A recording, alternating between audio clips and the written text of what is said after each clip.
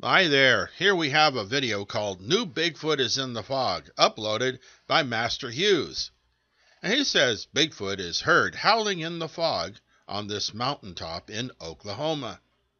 This is real. Now we have all seen this kind of description before, in which the poster makes a definitive statement meant to put our minds into a disposition of acceptance.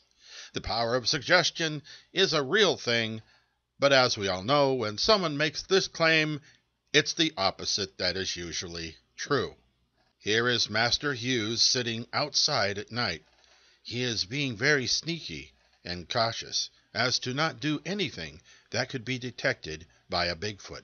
Now, he mentions in the video the $10 million that is being offered for proving the existence of Bigfoot, without knowing that the $10 million was only offered to a group of Bigfoot hunters on a reality TV show.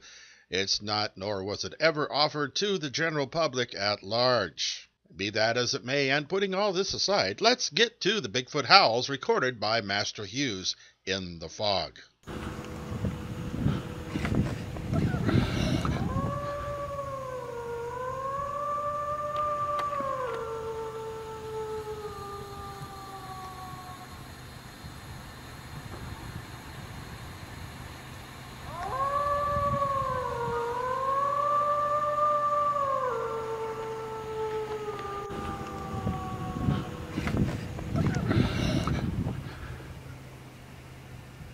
Now, I know what you all must be thinking.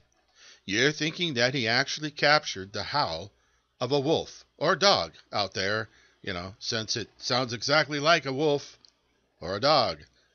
But these howls were added after the fact in post-production.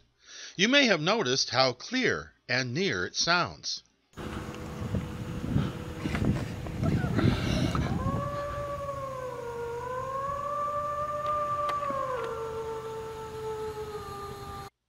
Did you notice how one call carries through a splice in the video?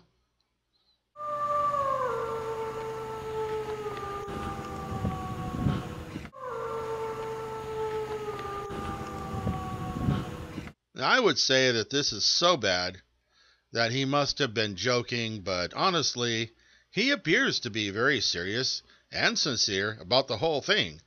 So I just think he's hoaxing. Thanks for watching. And on local areas where it's possible to find some kind of food Bigfoot might eat. I was remembering how they had, one company had put out a $10 million reward for if anybody could find and prove Bigfoot existed. And that's ample reason for people to find him, but it appeared to be pretty elusive. And not just me, but a lot of other people are looking for him.